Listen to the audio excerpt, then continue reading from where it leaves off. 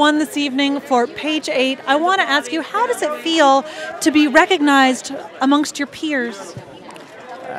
It's so many people in there who are, film history and such great talents, and who I look up to. It's a big surprise that they even know my work, that they even want to watch what I've done. So it's a shock.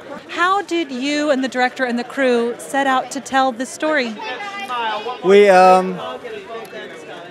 David Hare, the director, showed me films from the 60s, from British movies from the 60s. I've been living in Germany, so I don't have that history.